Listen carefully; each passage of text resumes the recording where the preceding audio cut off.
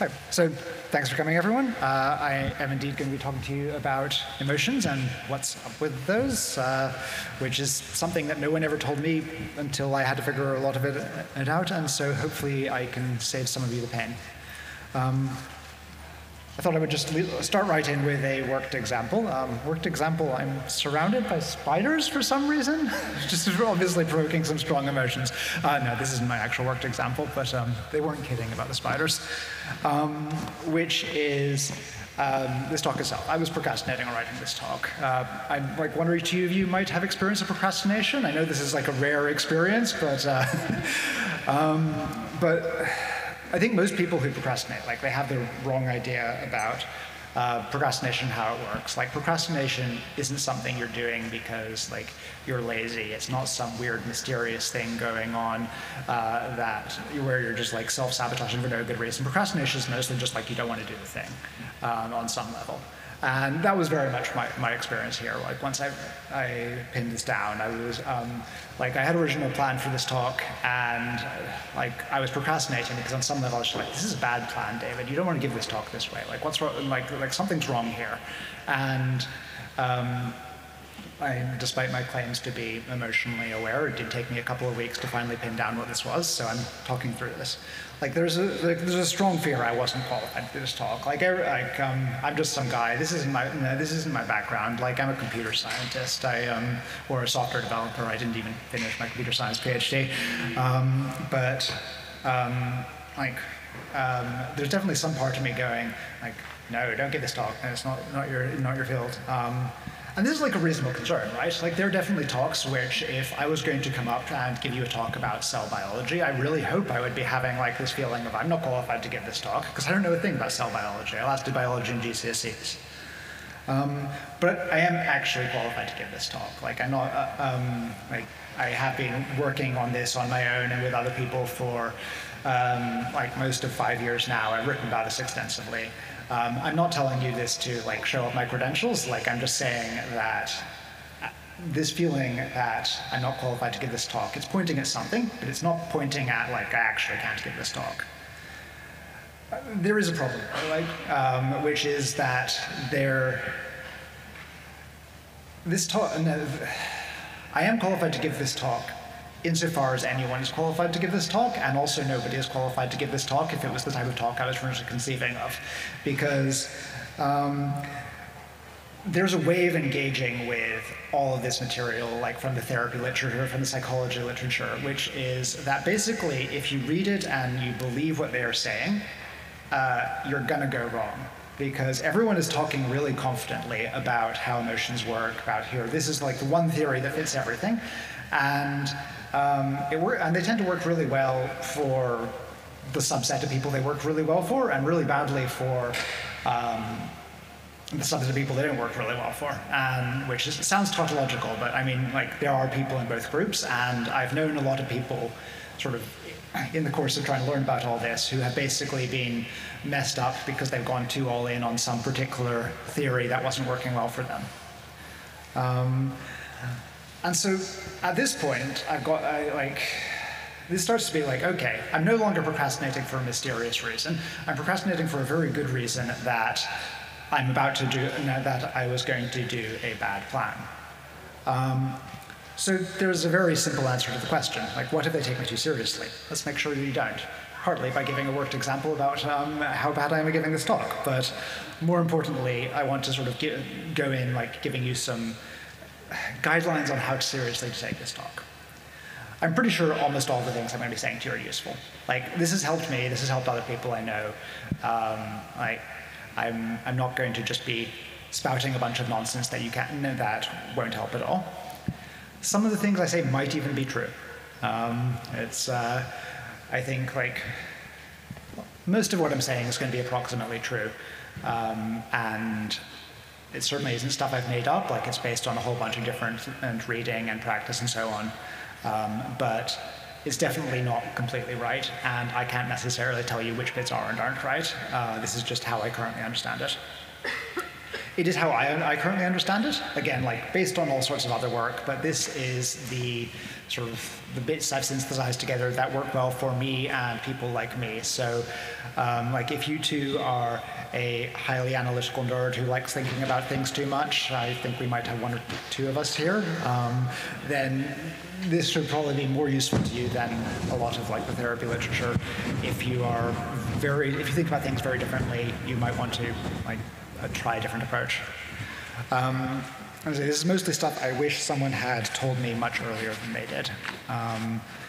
Unfortunately, it's going to be a very high-level overview because I only have half an hour, and so I can't like take you through a detailed therapeutic breakthrough in which you like get to the bottom of any emotional problems you may have. But like it's sort of I'm trying to point to in the direction of like where I think healthy emotional processing lives, and like give you some guidelines on how to get there. But yeah, you do actually have to do the work if you want to use any of this. Like, you're not going to come out of this suddenly like going, man, emotion snakes, it makes sense now. Yeah, so this is stuff I figured out in the last 5 years or so. I got to my mid-30s and started a PhD, and was, as traditional in a PhD, miserable, and went and decided to fix this. Sorry, I'm speeding through this slide a bit more to get to the interesting bits, but I did also go to therapy. For me personally, the books were more useful. If you find a great therapist, then the therapist will probably be more useful, but this is the path I took.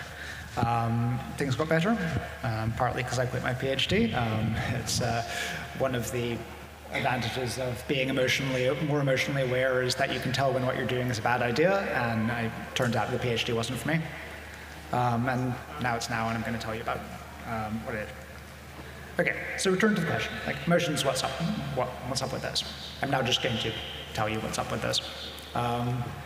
So the first thing is like emotions, they start with labeling behaviors. Like the reason there is an emotion called anger is not because you can feel angry, it's because you can behave angrily.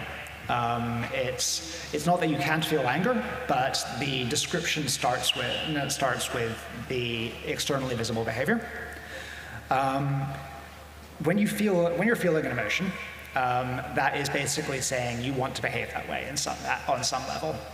Like it may not in the sense that you totally endorse feeling that way, but some part of you is going, anger would be good now, or fear would be good now. Like this, and this is like the procrastination. It wasn't that I didn't want to write the talk, but some part of me didn't want to write the talk. This is because it thinks it's a good idea. I think one of the easy traps to fall into is basically going, emotions are irrational things that are happening for no good reason. That's not true. Like almost all the time, when you're experiencing some strong emotion, it's because like some part of you is like, this is a good idea. Like this is the thing that I need to do right now in order to get what I need. That doesn't mean it's right. Like sometimes an emotion is telling you something useful and important and true, and sometimes it's just a bit confused. Like your emotions are you, and if any of you are infallible, like please come talk to me afterwards, because I'd love to know how you did, but I'm certainly not. When it's wrong, and this is like one of the important bits, is like you can change this. You can basically go, oh right, this is the emotion I'm feeling right now. I don't need to be feeling an emotion. I can feel another emotion. And when it's right, you can like improve on your behavior. You don't have to ignore the emotion. You can basically go, oh right, that's useful information. I will act on it. Like I didn't fix my problems with procrastination on the talk by basically like making the emotion go away. I fixed my problems with procrastination on the talk by going, this emotion is telling me useful information, let me do something about that. Here's another worked example for the other category of problem. Again, this one might be slightly relatable, which is help. I'm at a festival full of lots of cool people I don't know. Any of you? And I should say this isn't a current one for me. This one is something that I more or less fixed a couple of years ago, but it's still useful to go through. You would presumably like to talk to people at this cool festival, like we're all here to socialize, but many of them you don't know. That would be awful. Like, can you imagine just going up to someone and saying, hi, I'm David. Like, the worst, right? And well, like, why is it awful? And this is the sort of the core concern I found is that like you're going to go up to someone, you're going to make it weird, you're going to be like fumble, you're going to in some way screw up, and but like why is that bad? Like people make mistakes, and it's not necessarily the end of the world. I know it sometimes feels that way, but it isn't, I promise. But for me, like, it feels like, oh no, everyone's going to laugh at me. Everyone's going to like know I'm one of the weird kids. There's going to be all sorts of social consequences for this. I don't know if you've noticed, but this isn't a school. Like we're not a bunch of weird kids. Most of us. We're not going to see anyone here again unless we really want to. The social dynamics are totally different. This is very much like for me, a school reaction. It is like, I'm going to be seeing this person every day for the next 4 years, and they're going to laugh at me with all their friends and so on. But that's not where we are. We're all the weird kids here. Everyone's fine. Things are basically going to be fine. There will be almost no major social repercussions for screwing this up if and when we do. And so maybe this isn't so bad. Maybe you can just go up and talk to people, and like that's basically okay. And for me, going through this sort of thought process genuinely does change the emotional response. Like, it doesn't suddenly make the emotion go away. I don't suddenly go, yes, okay, being awkward, that sounds great. I love being awkward. But the sting of it does lessen, and every time you do this, it does get better.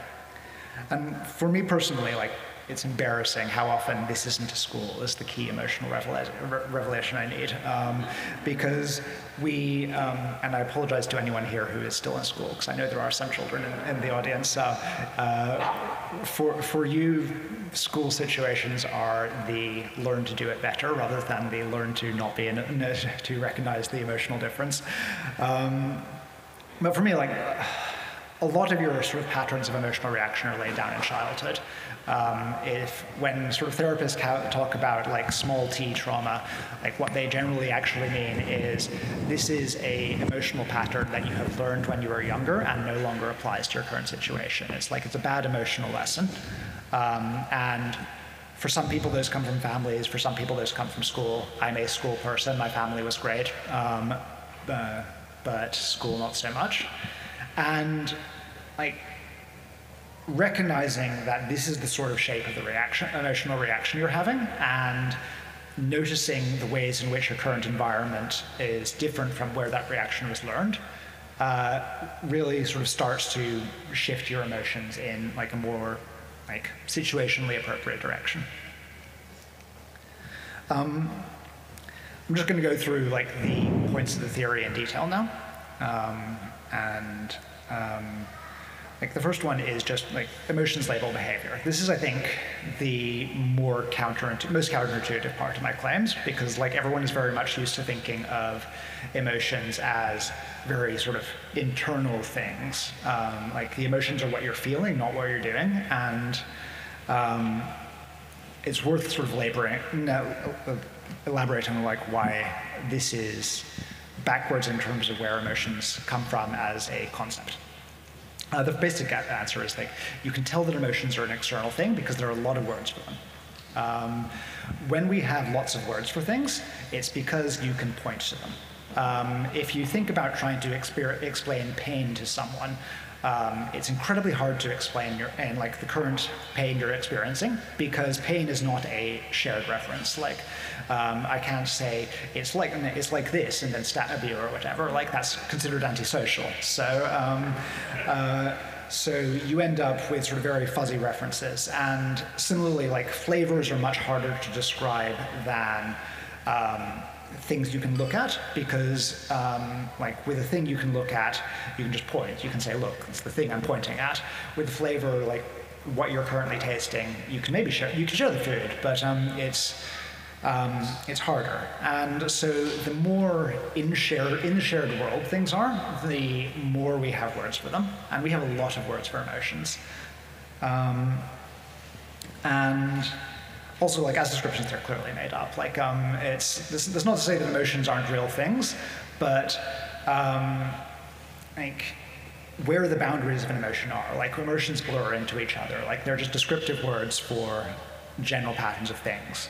The metaphor I usually like to use is that emotions are like colors, and like anger, irritation, annoyance are no more real things than like red, fuchsia, magenta. Like they are descriptive words for observed things, but they're just sort of describe broad regions of space. Oops, I thought I had one more point there. And so, like, often I think what people get hung up on when trying to describe emotions is, like, am I feeling angry? Am I feeling grumpy? Am I feeling like one of these different fine-grained words? And like, often the question is about as useful as is a hot dog a sandwich. It's like the thing you are trying to understand when you try to understand your emotions is your behavior, and emotional words are useful labels, but not necessarily like very clear-cut distinctions. And obviously, like, there is an internal counterpart to emotions. This isn't a pure behavioral theory, like, but you know, you can feel like you can behave angrily, but you can also feel angry. I keep using angry as an example because it's a really easy example, but the same thing applies to any other emotion. Like, similarly, you can behave afraid and you can feel afraid. Some emotions it's easier to see what the behavior is like than others, but there's usually an external counterpoint, an external part. And the way this usually works is that basically, like, the emotion you are currently feeling is the behavior that comes naturally to you. When you feel angry, it's very easy to act angrily, and it's very hard not to act. Well, it's hard not to act angrily. You can control your behavior, but if you sort of naturally let yourself gravitate to a particular, if you do the behavior that comes naturally, like, what will come out is anger. You will sort of, your voice will raise. You will sort of take an aggressive posture, etc. And importantly, this happens even when you're not aware of your emotions. I mean, I'm sure, like, most of us have encountered someone angrily shouting, "I'm not angry!" Or like someone going, "No, I'm completely calm," while their hands are shaking on stage or something. And like, there is, when like, the part of you that is handling these emotions is doing its thing, even if you're not consciously aware of it doing its thing. And in fact, when you're not aware of your emotions, it's even harder to not act on them, because if you don't know you're angry, you can't withdraw from being angry. If you don't know you're anxious, you can't take steps to do it. It's like, because of the fact that emotions is doing what comes naturally, you have to notice that, like, that you could do otherwise. And if you want to essentially say, okay, I'm angry, but I don't have to behave angrily. Okay, I'm afraid, but I can do it anyway. It really helps to have that bit where you say, I'm angry, I'm afraid. When I say you feel emotions, what I really mean is, like, literally you feel emotions. There's a common experience that people have of, like, assuming that everyone is using metaphors. I got to experience this with visualization, for example. Like, I don't visualize, and so I assumed that everyone who said they had pictures in their head was using a metaphor, or no, they just have pictures in their head. And this is the same thing with feeling emotions. Like, when people say you feel your emotions, like, they are literally talking about physical feelings in your body. Like, when you feel angry, like, your skin flushes. When you feel afraid, you might feel sort of tightness here. It's not necessarily the same physical sensations. I think there's a lot of commonality, but if you are currently bad at noticing what your emotions are, the thing you need to do is start paying attention to the physical sensations that map to those behaviors. there are some subtleties to this, and like not all emotions are like super obvious physically, but if you're not paying attention to the physicality of it, that is where you need to start. The general sense used to access this is called interoception. It basically is just the way we are aware of internal feelings. It's like when you notice you have an upset stomach, when you notice that something is hurting, that's interoception. And this is also what you use to actually like learn what you're feeling and what emotions you're experiencing. Sorry, I said this one already, but yeah, like basically the way to notice what emotions you're experiencing is to pay attention to these physical changes and sort of learn to identify them and recognize them. And this is just something you can get better at. I will provide a reference to a book to an annoyingly named therapy technique called focusing later, which is essentially just the getting skilled at interoception in order to understand your emotions. It's like it's easier for some people than others, but it is just a learnable skill.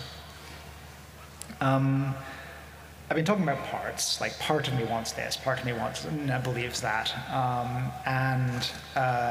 this is another therapy thing, but it is also just like literally like part of the normal language. Like people say this sort of thing all the time, and it's once you start sort of paying attention to feelings, like it's really annoying because like a lot of the things people say about parts sound nonsensical until they sound obvious. And like the most nonsensical sounding one is it is useful thinking of these parts as people in their own right. Like it's useful to imagining like there is a little version inside you that is angry you or and is currently the bit going, no, I want to shout, I want to do this.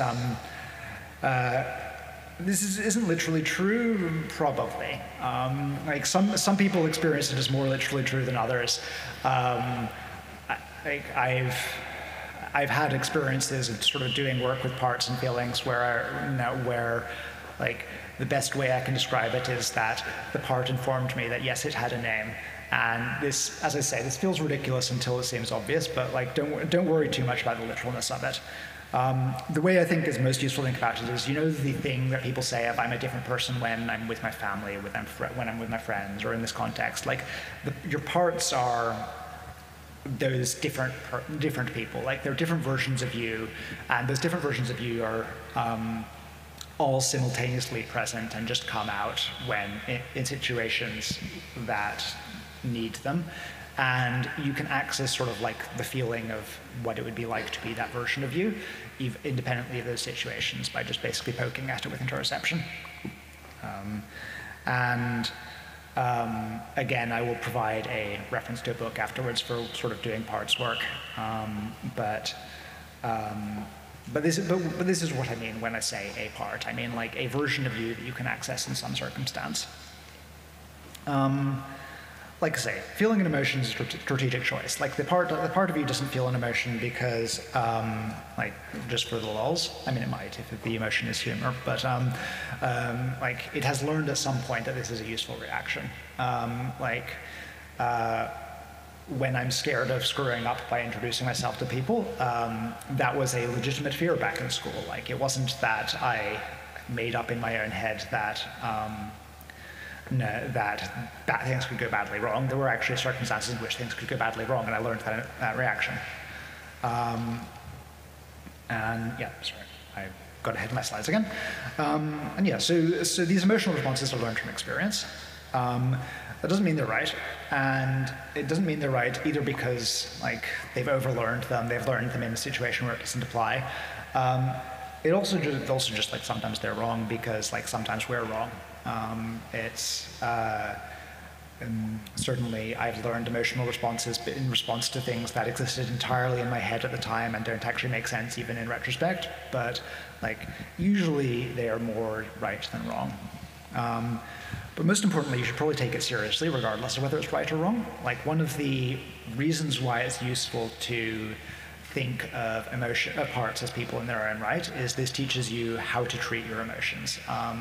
If a friend of yours comes to you and is just like, I'm really afraid of this scenario happening, you don't go, oh, you idiot, you don't need to be afraid of that. It's nothing's wrong. You're worrying for nothing. You're overreacting. Like, it feels about as bad when you treat a part like that as it does when someone else treats you like that.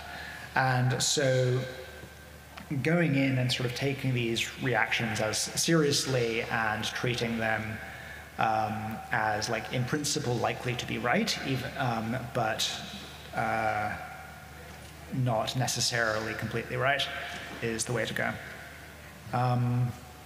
Sorry, I'm just going to skim through this. I have slightly mistimed everything. But yeah, so one of the sort of important things to access with interoception is like the sense of what feels true. It's when you when you say something out loud, pay attention to the sense of like, is that right? Is that, or is it more like this? And so you can basically gain more access to a lot of this information by saying things like, part of me believes this, part of me wants to do that, and seeing like how the feeling changes, how the feeling responds.